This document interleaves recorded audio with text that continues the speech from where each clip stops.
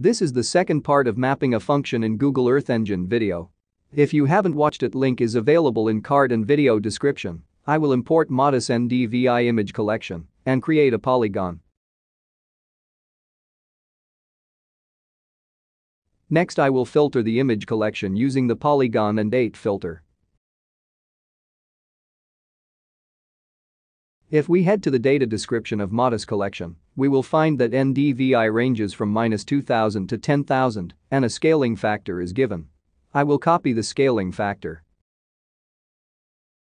Next, I create a new function scale that takes the image argument. Inside the function, I am telling it to multiply the image by the scaling factor we copied from MODIS description. After that, I have added the copyProperties method, basically telling the function to copy the metadata of the image too.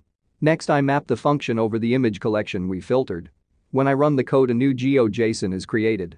Let us quickly display the first image from non-scaled and scaled image collections and check whether scaling has been implemented correctly or not. If I head to the Inspector tab and click at any point on the image, it shows us pixel values of all the bands of the image at that point. Let's select the NDVI band only and then check the pixel value. Now, you can clearly see difference between non-scaled NDVI and scaled NDVI. If you learned something, please like this video and subscribe to my channel for more beginners-oriented Google Earth Engine videos. Code link given in video description. I will see you in the next one. Peace.